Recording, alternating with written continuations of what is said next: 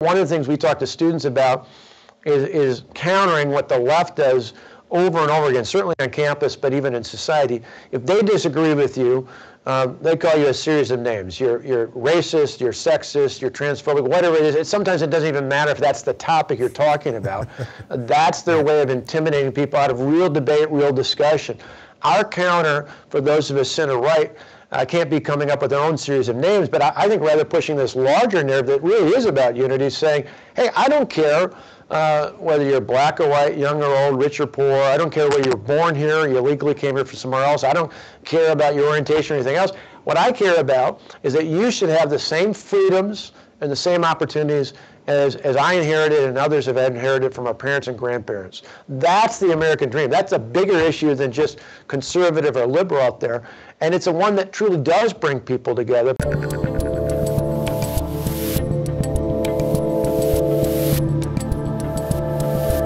Are you guys worried at all that just the entropy of all this will always drag things left? I mean, even right now, if you think about it, there's a big movement for school choice happening on the right. So more and more parents will select out of the main systems. Personally, I obviously think that's a good thing, and they'll either homeschool or charter school or pods or whatever it might be. But at the college level, that they're either just not going to go to college or they will just figure out other ways to go into the workforce, thus leaving the colleges, in essence, to the socialists. Yeah, I think you're right in both counts. I mean, I've said the reaction, if you're a parent being upset about what we've seen, either taught or not taught in our schools over the last few years, particularly during the pandemic, is one of three things. Get involved, run for school board, take your school board over, do something that takes your traditional government-run school and puts it on the right track. Go to a private school if you're in a state like Wisconsin, where I expanded school choice, parental school choice options statewide. Send your kid to a private school with a voucher or tax credit or other things like that. Or if you've got the capacity and the ability to, homeschool.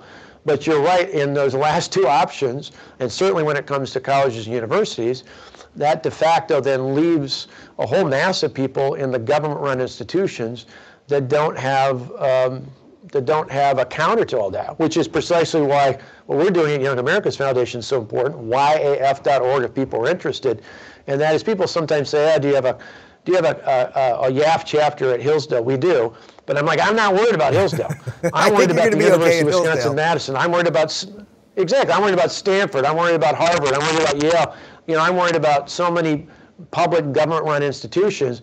And so that's why our work is certainly not done, even as people send their kids to alternatives to the government-run institutions. We've got to fight every single day and every single one of these campuses to get the truth out. And remember, the irony is, free speech is something that's protected by our Constitution, but it should be revered, of all places on our college campuses.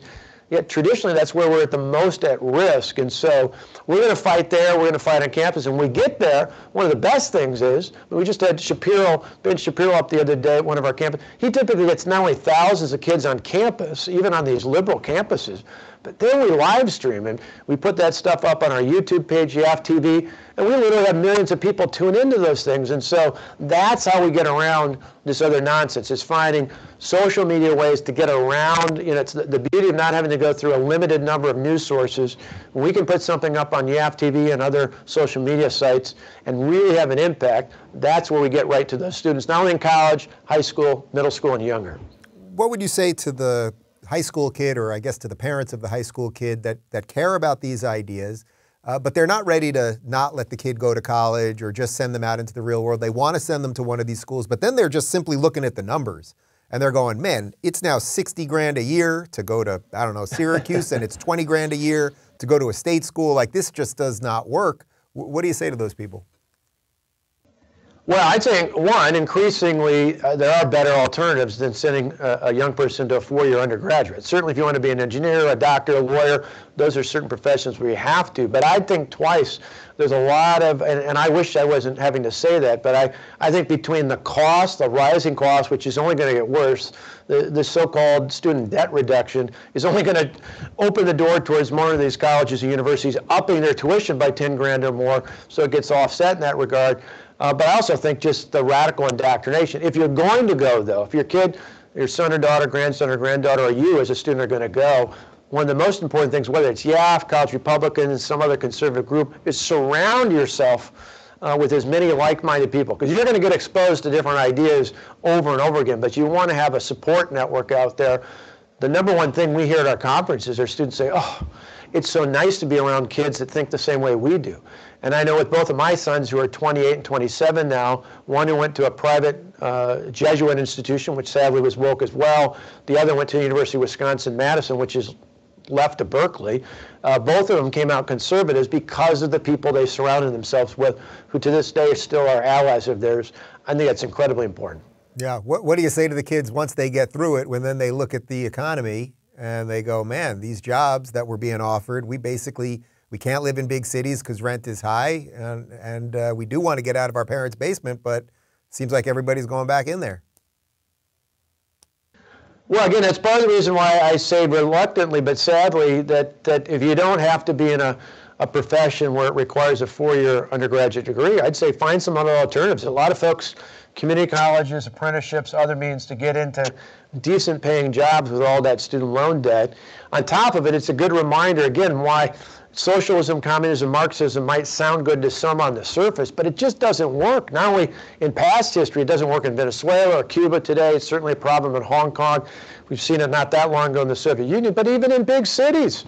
You see so many big cities with the problems, not only with high prices and out of control rent or housing costs, you see it with cost of living problems, you see it with crime in a lot of our large cities. Those are all places where you not just have Democrat or liberal control, you largely have radicals in charge of these governments. And I think that's got to be the constant pushback, the wake-up call. If you're concerned about all these things, stop voting for people who embrace these ideas, because you're going to get more of it. What do you think we do about the tension between, I think, what's growing between the urban and suburban communities? You know, Lee Zeldin obviously did an incredible job in New York, way better than anyone thought, but he did lose. And I looked at the map, you know, everybody was showing the map of New York. And if you look at the map of New York, it's red. It's almost all red. Then there's the New York City metro area and a little bit sort of towards Buffalo. That's pretty much it. But yet they all have to vote for one governor. And I think that tension is almost intractable. And it's not, New York's not the only place with that, obviously. No, you see it in variations. You see it even in the New York metro area, the citywide. You look at the difference, the last 3 gubernatorial elections. I was just looking at an interesting map today about that, where Manhattan, the island there, has gotten deeper and deeper blue. You see Staten Island's gotten more and more red, and then you see pockets based, interestingly enough, based on ethnic trends. You see a lot of folks fleeing Russia that have come into southern Brooklyn that actually have made it a little bit more open to Republicans. You see in the Northeast part of Queens, where you see, according to this map, it was some of the increases in Asian population, and that's made it a little bit more open. So you see these divisions out there, not only just political, but by groups of people coming into the country or coming into a given region. We see it though nationwide. In my state, in Wisconsin, part of the reason why the governor's race was not within reach, other than the fact that the Democrat incumbent spent about twice as much money as the Republican, but was Madison, where the state capitol is at and where the university is at, got much higher percentages, not only of total votes, but a much higher margin for Democrats.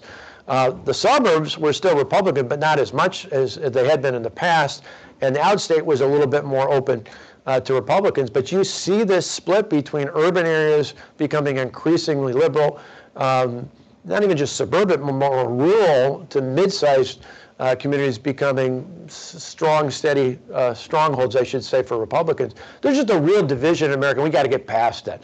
I would hope one of the things we talk to students about is countering what the left does over and over again, certainly on campus, but even in society.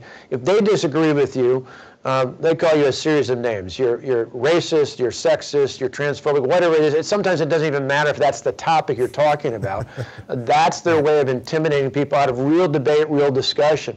Our counter, for those of us center-right, can't be coming up with their own series of names, but I think rather pushing this larger narrative that really is about unity, saying, hey, I don't care whether you're black or white, young or old, rich or poor. I don't care whether you're born here or you legally came here from somewhere else. I don't care about your orientation or anything else. What I care about is that you should have the same freedoms and the same opportunities as I inherited and others have inherited from our parents and grandparents. That's the American dream. That's a bigger issue than just conservative or liberal out there. And it's a one that truly does bring people together, because then we can start to see, the why is what matters, not the what. The what will cause us to have political and other differences. But if we believe in the why, the idea that all of us were created equal, that the government didn't give us these rights, that God gave us these rights, and it's the role of the government fundamentally to protect those rights, not the least of which are life, liberty, and the pursuit of happiness. If that we agree on, then we can debate the specifics of the what. But right now, sadly, in most places in this country, people don't even agree on what they think the why is, and that's a big problem. If you're looking for more honest and thoughtful conversations about politics instead of nonstop yelling, check out our politics playlist. And if you want to watch full interviews on a variety of topics, watch our full episode playlist, all right over here. And to get notified of all future videos, be sure to subscribe and click the notification bell.